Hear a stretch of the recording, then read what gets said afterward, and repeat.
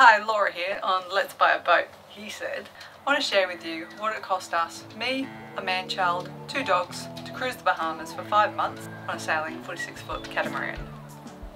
Now obviously these costs will be different for everyone, but I'll give you a ballpark figure to work with. I'll break things down into 5 categories. Fees, fuel, food, phones and fun. And I'll cover furries at the end separately. Did someone say furries? And interference. Interference, buddy. I'm trying to type. Let's talk totals.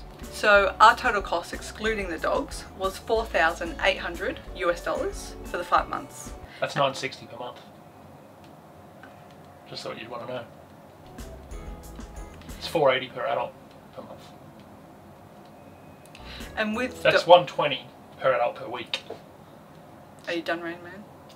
Well, I'm not a psychiatrist, but I do know that his brain doesn't work like other people. If he's getting on your nerves, you just take a break. Spend some time away from him. Sure, I'll just send him back. For a bit of context about the total costs, we're full-time live aboard cruisers. We don't eat much. We do eat much. We don't eat out much. We don't drink much. We didn't pay for tourist activities, and no, it's not that we didn't pay for them. We didn't do them. And we anchor out most of the time. So, where did we go?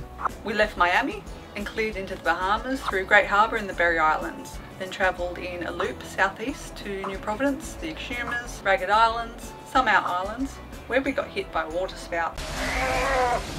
I gotta go, Julia, we got cows. Then we headed to Long Island, back to Exhuma and New Providence, finally clearing out in Spanish Wells, Eleuthera. Now I'll break down the $4,800 total into the 5 categories, starting with fees. Fees was $1,850.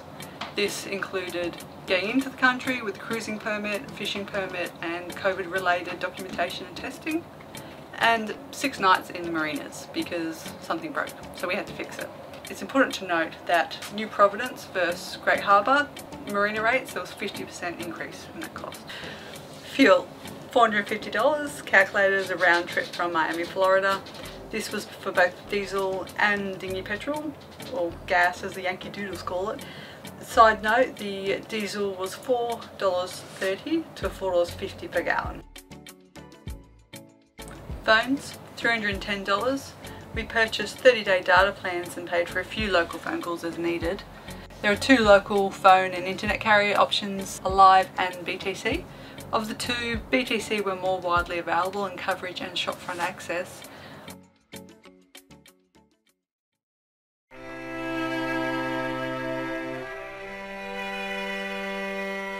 I got duped at Pinder's Liquor in Great Harbour.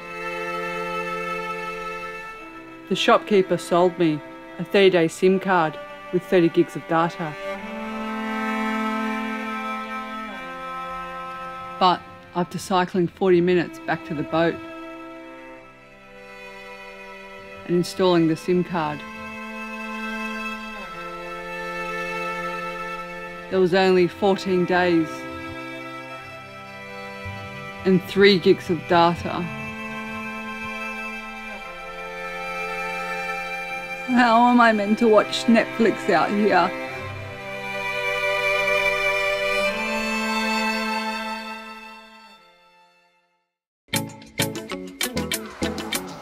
Food, $1,850 for general ship stores of groceries and beverages. Because food is pricier in the Bahamas, I stocked up before leaving the US. And Dustin thinks I bought more chocolate than I needed. 4 kilos of it seemed excessive to him. This haul of grocery food... The boat waterline was down like 3 inches after your haul. The haul of grocery foods and non-alcoholic beverages was $1,315 and $65 went on the alcoholic beverages. In the Bahamas we spent $400 on fresh produce and flour. The big lesson learnt for me was some things like flour. I took 40 pounds with me, but because I was making bread every few days it just wasn't enough. The cost of grocery items across the Bahamas does vary widely, so I've put a link to our Facebook post down below and you'll see the comparisons along with an average for the US. Fun. $340 on eating out once per month and public transport, such as cars and buses. I'd like to give a shout out here to Willa Gibson's restaurant in Lanrail Point on Crooked Island. She has great affordable food and she's good fun, but be sure to give her a day's notice. That wraps up us humans and onto the ferries. It was an additional $1,560. That's ridiculous. Did we throw them overboard? On top of our bill. Yes. 33 extra%. Now per dog it's $780 to get them Bahamas ready. Now when we consider that only $55 per dog was spent on food, the rest was all paperwork and vaccinations, exams to get them ready. So that's $725 for vaccinations, etc. per dog. So it's more than the cruising permit per dog to get into the country. I was worth it. I was worth it. That amount got us the vaccinations, the examinations on the dogs, pet permits to get into the country, the medical kit that I set up for the dogs in case of a medical emergency, and parasitic treatment. What do we got here? For basic first aid on the dogs, we've got some general gauze pad and Comband, which sticks to itself. It's like a bandage. Yeah, you got no pants on. Do I need to put pants on? Just hold it up higher. That's a lot for our Bahamas 2021 costs.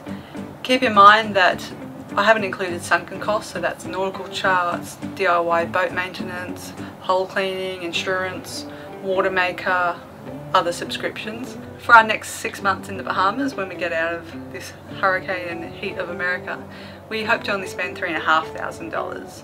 This is because we've been vaccinated against COVID and hopefully won't need marina stays. For the dogs, we estimate just under $600 for them to be Bahamas ready again, and For both? yeah, it's for both, sorry. So it's still $300 a dog. This is because they've already got their bulk vaccinations done. Let's- It's no, just look some back annual up here. treatments. to- $300 a dog. Let's buy a boat, he said. It'll be fun, he said. Thanks for watching. If you've tallied up your costs from the Bahamas, please share them in the comments below and let us know how many you're aboard and what type of boat you have. Otherwise, we'll see you next time. Let's buy a boat, he said. It'll be fun, he said. Want to put some more animation into it? I thought it was meant to be natural. On that or For a bit of context. As you'll see in the costs, we're not big drinkers, we're not big eaters, we anchor most of the time, and we're cheap. Now I'll break down the $4,800 total into 5 categories. Do that again. Total? Break down the $4,800. Total!